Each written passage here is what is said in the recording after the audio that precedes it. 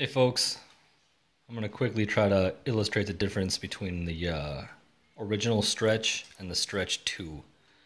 I looked on the internet and the information's kind of vague and hard to find, so I figured I'll throw it in a quick video here and then it'll be easier to come upon it. I'm going to use my advocate here for a pointer. So, we'll just go through it real quick. The orange one right here is the original Stretch. This is a Stretch2. This is HAP 40. This is Vitoco 2, both laminates. So let's start at the end here. Hope I can get it to focus. So, blade length, the original Stretch has just a slightly longer blade, maybe a 1/16 of an inch. Coming back, you'll notice that the actual blade on the original Stretch starts right about there, whereas on the Stretch2 you're still in the jimping at that point. You know what I mean?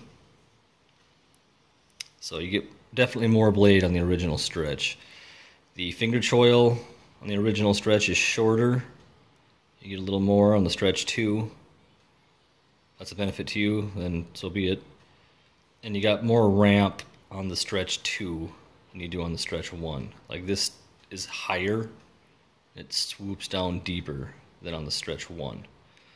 I can probably illustrate that better from the side if you look there.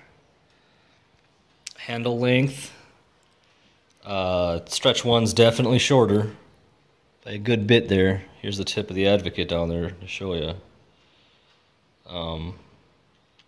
Yeah, definitely much shorter handle on the Stretch1, on the original.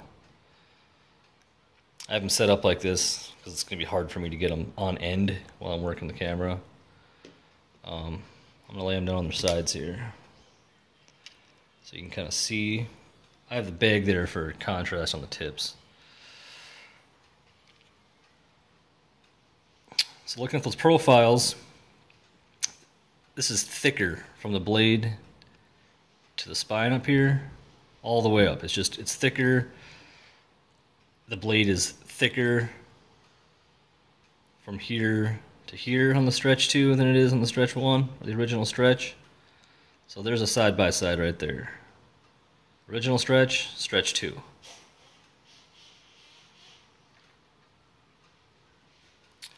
The handle's wider on the Stretch2. This area here is wider.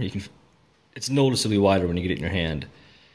And from the top of the choil area to the back is wider on the Stretch2 versus the Stretch1, the original.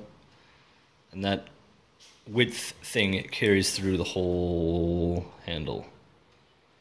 And the Stretch2 is rounded off here right to the tip. And the Stretch1 goes in a little deeper and pops out.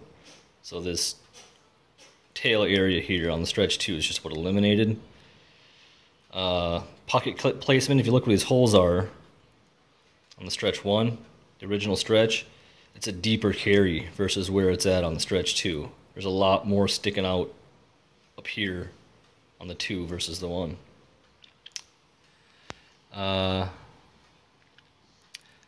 Whether one's an improvement over the other, that's just, I don't know, that's up to you. That's totally